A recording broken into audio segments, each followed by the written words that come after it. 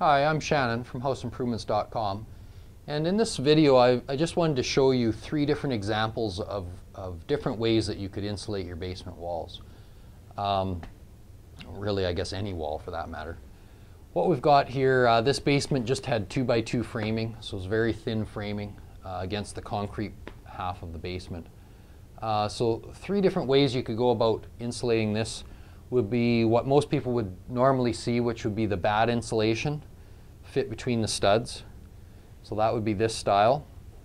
Right here we have a sheet of rigid styrofoam insulation, cut about 1/4 inch smaller than it needs to be to fit the space, inserted, and then spray foam from a can that seals in the gap all the way around.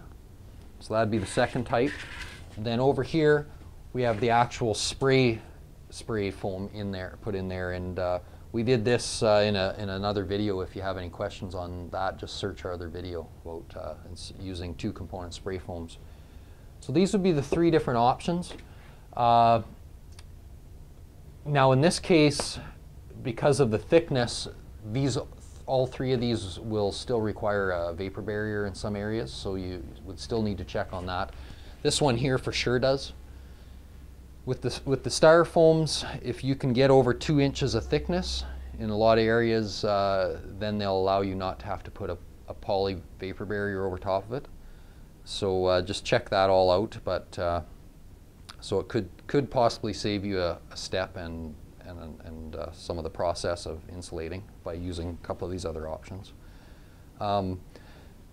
These two over here are definitely sealed up really well, I would say. I mean, you've got your gap totally sealed with this sheet, and over there obviously the full spray foam is completely sealing that whole space.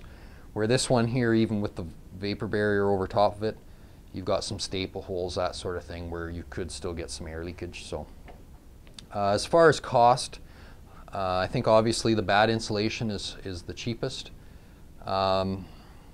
And it's a bit of a toss-up on these two.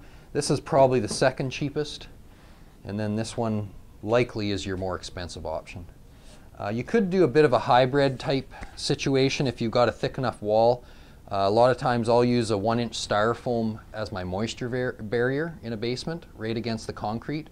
Then I'll frame the wood wall and insulate it with bad insulation, and then put vapor barrier over top of that.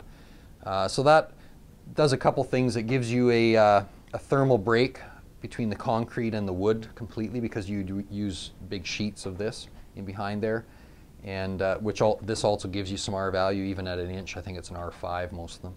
And then with your bad insulation, even if you have 2x4 walls, you got another R10, so you could be up to an R15, which gives you a little bit of a mixture of the two different systems, and a pretty good finished product. So anyways, just a quick video. Just wanted to show you these three different options.